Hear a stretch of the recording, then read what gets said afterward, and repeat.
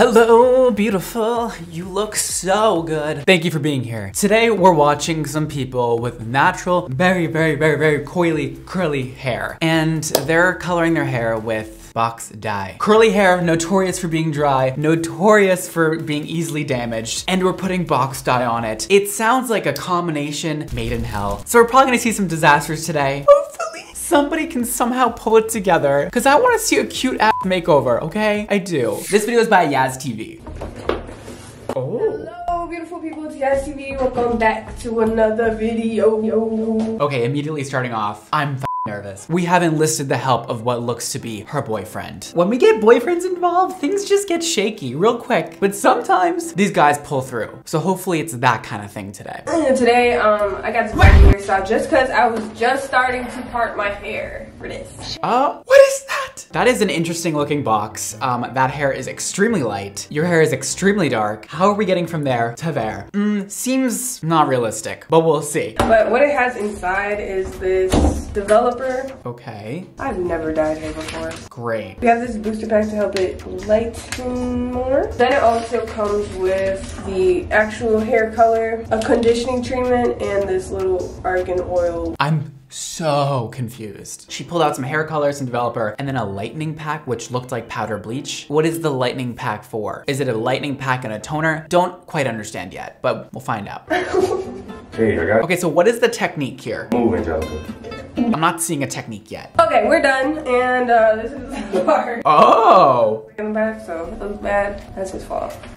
The parting isn't great, but at least we're parting. At least there's something going on in this head rather than just like guessing what they're doing. Well, they're probably still gonna guess, but at least there's parts. It doesn't take much to satisfy me these days. So it says to take off the developer thing and put high lift booster. My hypothesis is that the parts in my hair that are already lighter are gonna be lighter than the dark parts that I dye. That's kind of obvious. So if this is not bleach, if this is just color, color doesn't lift color. There's a lot with that to unpack, but probably in this instance, her ends are gonna stay the same color and her roots are gonna lift a lot. This just sounds sketchy. So what I'm gonna do is take the section, and then I'm gonna take a little section from that section. Okay. Tease that. Okay, so we're doing like a balayage moment. Ooh, this might be okay. Might is the key word, be okay. We're using foils here, all right, to just separate the sections. This is a whole arts and crafts project already. This guy is putting in the work here. He's fully saturating those pieces, which we love. That's great, that's amazing. All right, so we're gonna be doing the same thing to the back. I'll get to you guys when we get a little more progress done. This could be a cute look. Listen, I'm optimistic right now. I think that with the foils, with the teasing, with everything she's doing, it could be a good look. Then again, maybe totally not. Oh, he's half-assing it already. Dude, put in the work. And also, are we just picking up random sections and randomly painting it to a certain height? We need a pattern here. However, she does have curly hair, so she can really get away with like kind of f***ing it up a little bit. When your hair's curly, every day, different pieces are gonna be different lengths and everything's just gonna be all around. When you're straightening your hair, or when you're straightening it and then like waving it or something, you're gonna really see those flaws. Curly hair, it's quite forgiving. So we just finished putting this all in.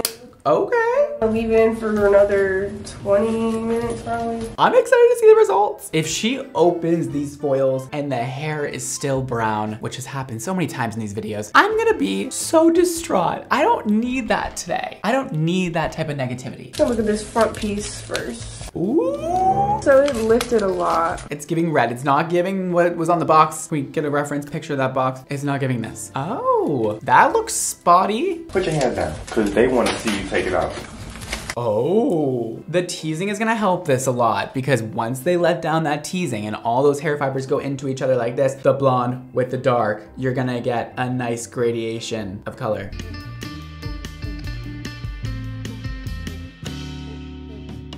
It's looking a little sketchy. Doesn't look great so far. But you know, we've seen things like this happen and then they get better. Oh shoot. Hold on. I told you it looked nice. Oh my god, that is light. What? And it blends just like how I wanted it to. Does this look really good or what's going on? Oh, you cute. Shut up. It does not look this dark in real life. I didn't cut any off. This is how it is. It's spring. Yo. After I fixed it. So all I did was add a hair mask in. Wait, sorry. How did that even happen? How does it look that good? This looks like a professional took hours to do this and did a phenomenal job. Never mind somebody with a box dye in their bathroom. This doesn't happen to everybody, so don't get your hopes up. Don't try to do this at home, okay guys? I'm shocked. Her hair looks stunning, better than I imagined it looking, and oh my god, her curls look not damaged at all, so hydrated and so flawless. This video is by Nikita Thimna Siotula. I'm going to be using these two products, Ruby Red and Cherry Red. I have never seen that box color before. Looks very interesting. I'm intrigued. I want to know what's in there. Today we're going in with full force. Inside each box is the permanent hair color cream, conditioner, a set of gloves, and a mixing stick. Right off the bat, I'm a little bit worried about her ends. Her ends are definitely already compromised with some lightener. So I'm worried about putting that box dye that we don't know the developer of onto those ends and then it falling off right onto the floor and her being left with 1 inch of hair, which honestly she would rock it. So I'm not really that worried about that, but I don't know what the red is gonna do to her ends. I think it'll be fine, but I don't know. Okay, so now I've mixed both of my Cherry Red and Ruby Red dyes into my mixing bowl, and I actually forgot to mention that they both come with these color developer. Ooh. So I'm not going to be using these two developers today simply because I know with box dyes the developer that comes with it is not that strong. It only lifts your hair color 1 to 2 shades lighter. That's so funny you say that because I feel like the opposite about it. I feel like the developer that comes with the box dye is usually extremely strong, especially for reds. It's like 30 or 40 volume.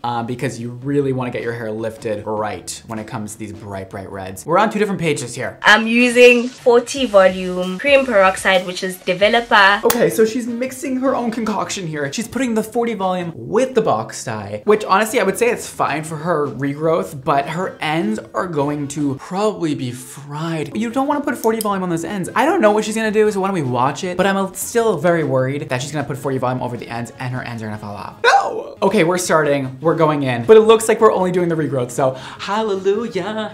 Because I just really don't want her to touch her ends. But also, how is she gonna make her ends red? I'm very confused so far. What she really should do is use 30 or 40 volume with the red color on her regrowth, let that process, rinse it out, and then put a glaze over the entire head of an all-around red to then color her ends and color them safely without them breaking off and without putting 40 volume on them. Because the 40 volume is too much. She's doing it well. She's going in there, she's separating her hair out, but she is still overlapping onto the blonde parts.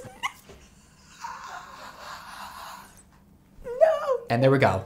We did the ends. We're doing the ends. I really wanted her not to do that. The other risk is that the color molecules might not even stay on the blonde parts because you're already taking compromised hair, then you're blasting the cuticle open with 40 volume, and then you're trying to inject those red color molecules inside the hair, which are really big molecules, and then they're probably just gonna slip right out when she washes it, and she's probably gonna be left with like pink hair rather than deep red because they're just not gonna stick. You need to use like a demi-permanent color in order to make them stick better, and you probably need to do it multiple times because porous hair doesn't like to hold red molecules. It's getting red. So we're getting somewhere. I'm going to cover my head in a plastic bag. I'll come back when I have washed my hair. Okay, so these are her results after doing that, and they're not gonna cut it. See how her ends ended up pink? It's because it was already blonde and you're trying to put 40 volume, you're trying to blast the cuticle open, it's not gonna stick, it's not gonna look right. She's now gonna have to go in with more color. Obviously it is not the red that I wanted, so I went ahead and ordered a product from Revlon, which is the color conditioner, and this was going to give me the shade of red that I actually wanted. She's using a conditioning hair color, which is a semi-permanent color, and that's going to be great because that is going to probably stick way better than 40 volume with permanent color on her porous ends. Yes. Oh, this is already looking good. Oh, and I'm glad she's combing it through. With conditioning colors, that's totally fine to do. Oh! Wait. She looks stunning. And my fingers are still stained, so wow. that's the game. This is her color. Just turn around so you can see how I look, child. I love it. Like, I really, really do love it. She is glowing. This is the perfect red for her, this cool toned red. Her skin is actually more on the neutral side looking at this video. So I think the cool tones really look great. I would even love a warmer red, but this looks beautiful and she's glowing and she looks fabulous. And I'm so happy it came out good, even though it was looking very iffy at one point. I was about to walk off this set. I was like, I can't go through this today. This video is by Rankaraji. I am dyeing my hair today because I know how to dye my hair this specific color, which is like a ginger. It's not even a blonde. I'm definitely afraid of bleach. So I would much rather just use my box dye. I'm literally obsessed with watching Brad Mundo videos. Well, welcome into the video. Thank you for watching. Brad Mundo is this guy who's a hairdresser and he reacts to like hairdresser videos. Doesn't really like box dye from what I've seen, but I'm using box dye because I feel like bleach is just scary. And yes, I could get a better blonde with bleach, but it's okay. Whatever color I get, I stick with because I like it and I just really want my hair to be lighter. So here's the thing. There is something else besides box dye and bleach, and that is professional color. You do not necessarily need to be professional to buy it. You can go to somewhere like Sally's Beauty Supply and you can buy professional color and you can accomplish the same task that you would have with box dye with professional color. And it doesn't have to be that difficult, but I understand what you're saying, I do. You just don't know what you're getting in the box dye, it's scary. 2 boxes of this color, which is light golden blonde. 2 boxes of this color, which is more of a honey blonde. Why do we have 2 different colors though? And also, it's interesting that you're trying to go ginger, but you're using like platinum blonde. And I understand that you know that it's not gonna end up platinum blonde, but it's interesting that you're buying a box color that is made for like blonde, but you wanna go ginger. This is the issue with box dye. It's like, what's on the package is not what you're gonna get. And you really don't know what you're gonna get. But as long as you're okay with the unknown, maybe box dye is fine for you. I had to go to the bathroom to do the back because I couldn't do my hair just not looking. I wanted to be very precise. Okay, so she did the back in foils and it looks like we're doing a little bit of an ombre thing. So what are we doing? Let me take out. What are we doing? So you see this section of hair? Yeah.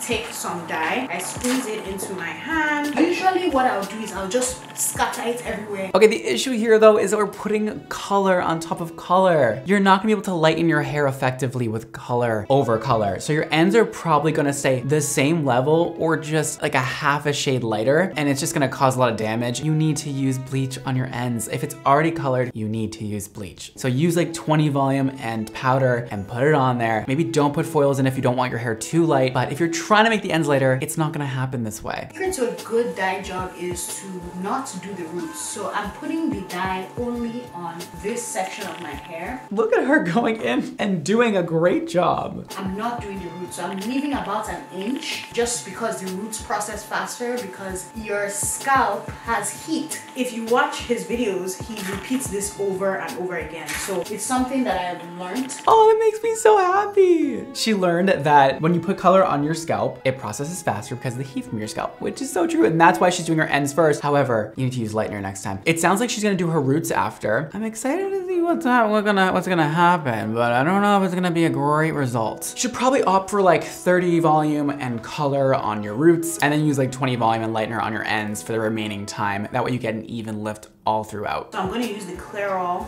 lightest blonde for my roots. I will start off in the back, then I guess in the front I would still do the honey blonde just in case this one bottle is not enough. I got it. So she's using I think the lighter color on her ends and the darker color on her roots, which makes sense, but color doesn't lift color, so it doesn't make sense in this instance. And now she's gonna take all the foils out and put color all over her root. This might work. So again, I'm gonna start from the bottom. It's actually already lightening. Oh, it does look a bit lighter. This is interesting. I need the bathroom mirror because I'm not about to do this on camera, but I like it that it's already lightened. I'm going to wash it out. Oh my God. Because I don't want to leave it in for any longer because my ends are so bright. We're getting so much lighter. Sometimes hair color theory doesn't stand up to the test because sometimes color does lift color. Even though we're all told that it doesn't, it sometimes does. So don't come after me because it did work in this instance, which I'm happy about.